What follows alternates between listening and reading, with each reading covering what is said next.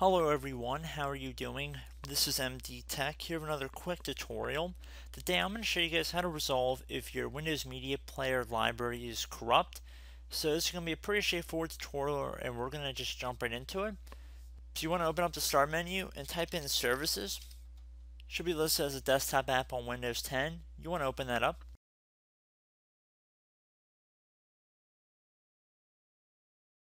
So now I'm going to blow this thing up full screen here. I'm going to expand the view for the name, and we're going to head down until we get to Windows Media Player Network Sharing Service right here, and you want to right click on it, and we can see that it's already been stopped. For some reason, if it says automatic over here for startup type and you want to right click on it and the option to stop is not grayed out, you want to gray that option out.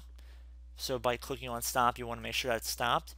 Once you're done doing that, you want to close out of the services window, and then you want to head back over to the start button, right click on it, and then left click on run from this menu. Now you want to type in %, local app data. Local app data should all be one word.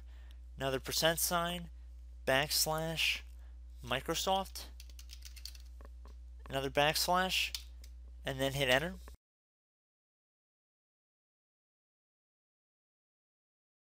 So now where it says Media Player, you want to right click on it and then select Delete.